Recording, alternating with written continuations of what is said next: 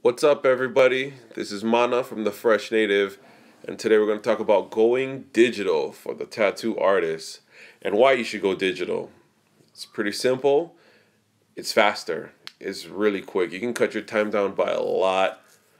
You can do full blown projects with like no materials, no airbrush, no paint, and you can still get the same effect. And I'm going to show you some of the positives of this. So I'll show you a few things why it would be easier for a tattoo artist, like doing portraits,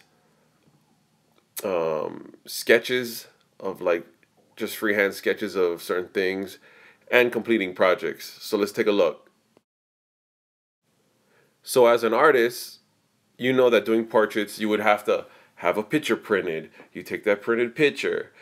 You might have a light box. You put that picture on the light box. You put your tracing paper over, or some people just flip the picture over and trace the lines or the values they want to use for the face or blah, blah, blah.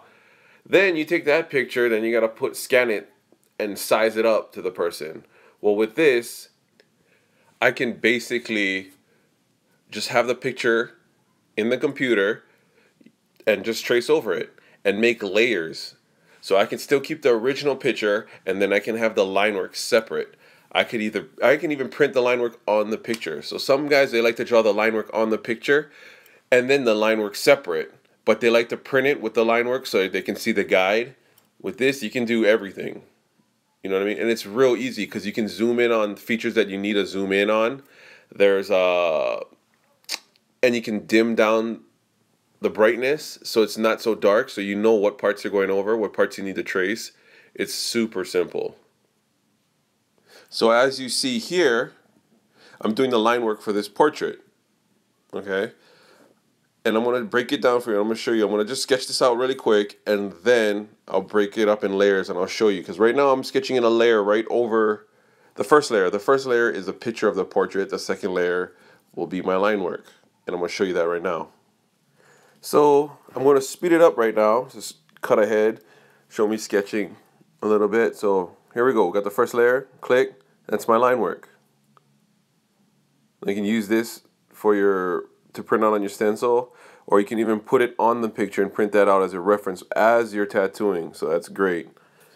Now, second, if you're an artist that likes to piece together certain elements to make like a composition or a picture for a client, you can do so like I'm doing here. I'm taking a picture of a wolf and a moon that this client wanted and merging it together, and you can do it this way. Still have the line work on one side and your references on the other. And for the other artists like myself, I like just creating off the top of my head. So right here you can see me penciling in, just freehanding some idea of Japanese dragon I'm doing, inking it, and then painting it. And I can have the layers separate. I can have the ink on one, the pencil on one, and even the color on another layer. So I can keep it all separate. And say if you mess up and you want the head somewhere else, you don't have to redraw the whole picture. You could just like cut out the layer and shift the head a little bit and then just redraw it. You don't have to redraw the whole thing. You can just redraw that certain part. And that's why this is such a good idea for a tattoo artist. It saves time. It saves a lot of time. You don't have to redraw everything. You can stop, cut out a certain part, and then just do the part that you messed up on. It's a great tool. So the big question, Wacom or my iPad Pro? I would have to go with my Wacom. My Wacom is great. It's dope. It runs full programs. For my iPad Pro, it doesn't run full programs. It's a tablet. It's powerful. Everything in my house is. I love Apple. Everything in my house is Apple. Apple TV, Apple phone, my Apple computer. I've got everything Apple except my Wacom.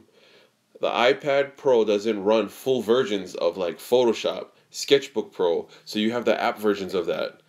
And those app versions are super limited. They don't even save like high quality pictures. They don't even perform with all the tools. It's pretty shitty. The only thing that they got on there that was worth your time as a tattoo artist is Procreate, which is a great program, but that's all you got. What I think Apple missed the mark on is the fact that my Wacom is a fully functional computer. The Cintiq is a computer, and it can run everything. it's a fully functional computer. It doesn't run apps. Well, it can run apps and full programs. So that was the nail in the head. That was the killer. If Apple made, which they should have done, if Apple makes like an Air, like a MacBook Air where you can draw on or whatever, like a fully functional computer, I think Wacom would die. Wacom would be dead, because that would be something. I think Wacom, what's keeping Wacom alive is the fact that they have this right now, and that their displays are pretty good. They have displays where you just plug into a computer and you can run that. But we're kind of concentrating on like the iPad Pro mobile mobile devices. Yeah. So if I had to pick, Wacom all the way. Wacom Cintiq. Until Apple comes out with a fully functional computer you can draw on, then I'm switching to Apple. But right now, it's still Wacom. They lead everything. Designers, comic book artists, all these guys run Wacoms. So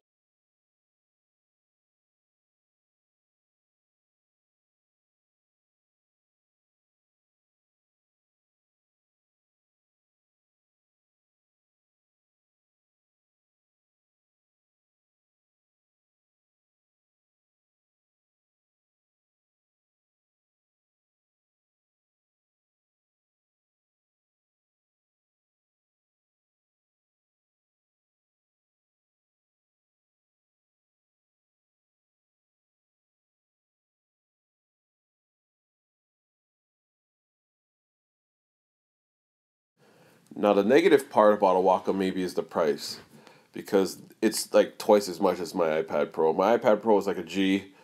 My Wacom was like 2,500. So there's a big difference.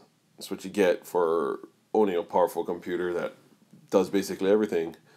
But some people don't need all of that. Some people just want to have sketches and line work. And if you want to do that, then an iPad Pro is cool. Just use Procreate, Rocket. But if you want to go the next step, take it further and have something dope, I would say walk 'em all the way. But that's just my 2 cents. Everybody's different. So hit me up in the comments if you have any questions and let me know.